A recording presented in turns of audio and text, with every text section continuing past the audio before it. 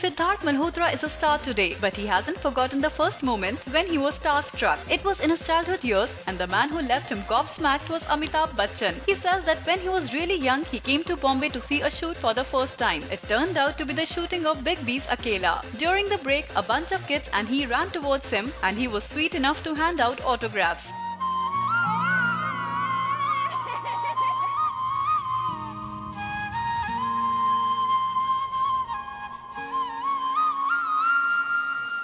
He will remember it all his life. His shoelaces were untied and Big B looked down and told him to tie his shoelaces. He was about 8 years old. They recently had dinner at Karan Johar's house and he behaved like a fanboy with Big B. He stood there and asked him about his earlier days. He just smiled at him and was very nicely answered all his questions. He didn't know he has spent 2 nights on this bench in Bollywood Pier. Sid was surprised when he said that he didn't have a place to stay in the city, so he stayed there.